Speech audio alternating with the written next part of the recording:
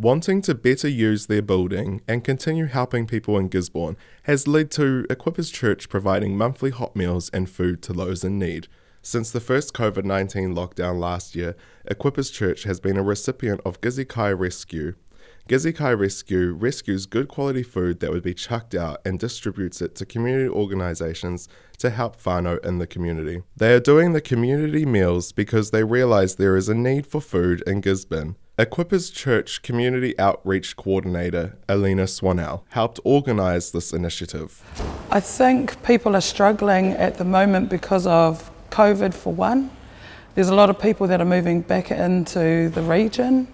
Housing shortage, there's a whole lot of issues within our community that need to be looked at, and food is just one way that we can help them to be able to help themselves. The people who received these meals had been nominated by community groups who work with them, such as East Coast Cancer Society, Mauria Te Pono Addiction Support, Oasis Community Shelter, Māori Women's Welfare League and Moni Ora Budgeting Service. Equippers Church Pastor Ed Moore is supporting this kaupapa. There's a lot of great initiatives that have taken place around Gisborne, and I guess we've been inspired by ones like Gizzy Kai Rescue and different initiatives, and so we just want to play our part in it too, because we get given some resource, and so we want to use that and just help people and just be part of what is going to help the community benefit. So that's really the heart of why we're doing this. Equippers Church will be opening up as a community hub